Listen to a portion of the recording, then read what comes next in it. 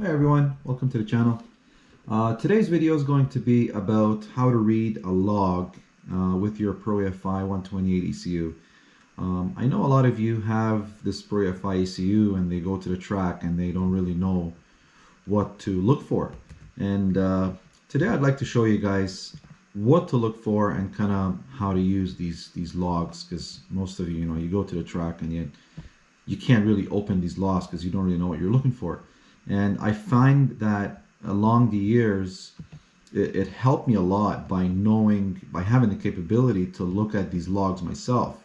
Because, you go to the track, you make small adjustments, and that's kind of what got me where I'm at. We started running 11s, 13s 5 years ago, and now we're running mid-7s. So at this level, you really need to know how to look at these yourself. So it's very important that you know how to grab a laptop, log these runs, and to know how to read them. So here we are, we're opening a log, and this pass is the pass from Florida, from FL2K. You guys probably seen the video where I broke the block in half. This log is that pass. So after I came back, the first thing I looked at is the log. I wanted to see what happened. Was the tune off? Did the turbo break? Did the motor lose oil pressure? So all these things going through my head, trying to figure out what happened. So first thing I did is I grabbed my laptop and checked out this log. So this is how I do it. It doesn't mean it's the best way to do it, but this is kind of the strategy that I use when I look at a log. I always start with wheel speed. So first thing I do is I put the non-driven wheel speed and the driven wheel speed on the screen. That way you can see kind of what's going on here. Are the wheels spinning?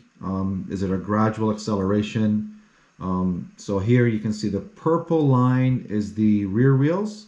The white line is the front wheels. And you can see here when the front went in the air, when it wheelied really high, the wheels stopped turning, and eventually it bounced down and went back up. I went back on the gas. Here, this white line is when I let off and I went back on it. This is first gear, this is second gear, and this is third gear. And then eventually it blew up at the end, right, 1,300 feet. So this is the first thing I look at. You grab the wheels and you make sure everything's okay. If you're running a radial, you need 100% traction on a radial. But if you're running a slick, you will see a gap in between the two tires. So you want about 15 to 20% spin on the rear wheels for it to have maximum traction. But let's focus on the radial here. Up here you have these templates that you can set what parameters you want to automatically come up. I already have this preset. You can basically click here on whatever you want to save, and then you go save as, and you can save that template to however you want to show up. I find like these are the most important ones to me. You got map, which is boost pressure, RPM, target air fuel ratio, final air fuel ratio. So the target is what we're telling the ECU to target. The final is what actually the O2 sensor is reading. Engine the horsepower, potential, torque, that doesn't really matter. O2 fuel multi-A. This is a multiplier. So this is the ECU is reading off the O2 sensor, and it adds or subtracts fuel depending on what it's reading. So if you see here 0.96, that means there was too much fuel and it's pulling 4%. Okay, if you see this, let's see if you can see it higher. See if it goes, I always like to have it a little richer. If it goes 1.05, for example, that means it's adding 5% to fuel because the map itself is a little lean. Okay, injector duty, trans temperature, it's important to monitor. Here, exhaust back pressure 2, this is crankcase pressure. I have a sensor on the crankcase that monitors how much pressure is building up. Coolant pressure, it's very important, and I'll tell you why this is important. So I have a pressure sensor in the coolant system. So if combustion escapes through the coolant, you'll usually see a spike here in coolant pressure. Y-axis XLG, this is kind of the degrees of how high it lifts. I have an accelerometer in the car, 5-axis. EGTs, inlet air temperature. This is nitrous, oil temperature, oil pressure, and a few more. There's like volts, coolant temperature, exhaust back pressure, that's the turbo back pressure, etc., etc. So where I start here is, let's see the wheel speed where we launched. So if we grab this point here, this is exactly where I launched, right? So let's go back and see what's going on. So we move over. This is probably the reason why it wheelied. 50 pounds of boost in the first 60 foot, 53 pounds of boost in the first 60 foot, which is way too much. But the air fuel is still good. So it's a little rich, which is okay. We're making almost 1500 horsepower in the first 60 foot. So I mean, that's probably why the car is wheeling. So then I let off and went back on it. Let's do this. Let's take the wheel speed off. Let's keep wheel speed, TPS. So this is, if you see here, the blue line is the throttle position sensor. The car wheelied, I let off, and I went back on it. And this is first gear, this is second gear, this is third gear. And the first thing I looked at was coolant pressure. And you're probably wondering, why would I look at coolant pressure? Because when you're running, 55, 60 pounds of boost on stock head studs, stock size head studs, you're always worried about this. So if you look closely, where is it? So look at radiator pressure here, right? So this is in kPa. So ideally you want 100 kPa, which is 0 psi. But the radiator cap is 19 psi, so that's about where it is right now. 132 kPa is about there. And then all of a sudden, right at the 8th, it goes up like crazy. I mean, 350 kPa, I think that's about 60 psi. No, maybe 50 psi. So that's a lot.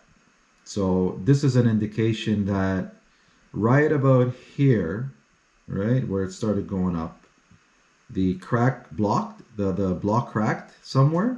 The coolant is escaping on the piston, and either coolant went on top of the piston or the block twisted. Something's going on where the coolant is escaping on the combustion chamber. So we know that it wasn't the tune itself.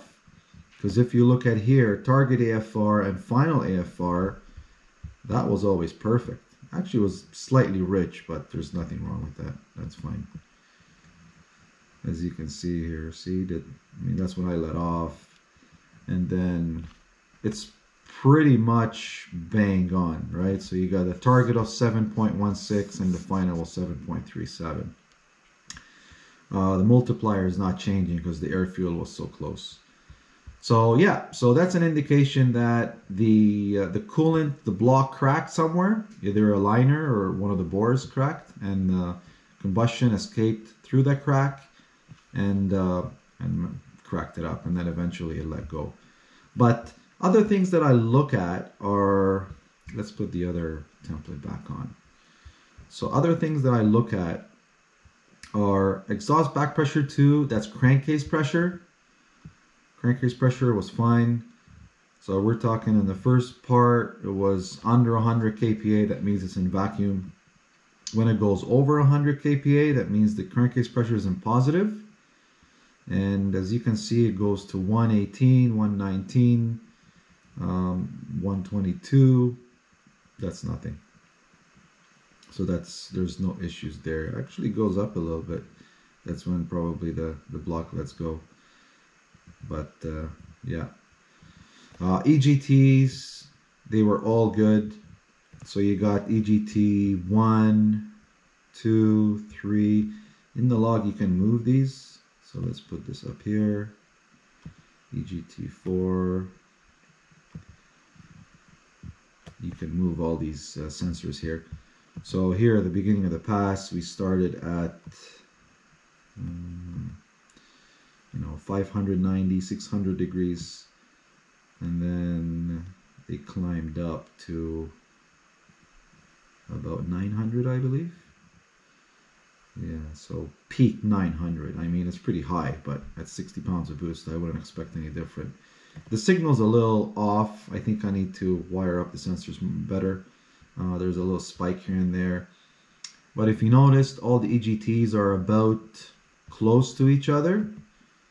They're not that far off. All right, so you got 850, 880, 820, 900, 8. They're not too far off, apart the spikes up and down. I look at oil pressure. Oil pressure was rock solid. So if we start from here, so focus on the oil pressure here, which is 519 kPa. The oil pressure stays solid. I mean, even the car lifted in the air, the car never lost any oil pressure. That's the beauty with dry sump, right?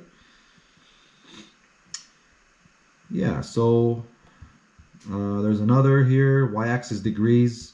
This is interesting. So y-axis degrees is the amount of lift in the front. So if you look at it here, it goes 4 degrees, 6 degrees, 14 degrees. So the car is about 14 degrees up in the air. And then it slams down and goes back to normal. Y-axis, this is pretty cool. XLGs. Let's take this all out and leave the XLG. XLG, where is it? Let's come back here. So XLG, we go, it peaked 2.3 Gs, which is a lot. So that means it was dead hooking. And then I let off, and then it goes back in it, and it goes up to about 1.5 G. But yeah, that was a 2.3 XLGs of force, which is pretty cool. But anyway, this is a small tutorial of how to read a log. If you have any questions, leave comments below. Give us a follow, subscribe if you want to learn more. If you want, in the next video, we can go through the ProEFI software and what settings I have, kind of what I use, boost control, kind of launch timing. There's a lot of strategies that I use in launch. But after all, it's a really good ECU. So if you have any questions, leave them in the comments below, okay? Thank you. Take care.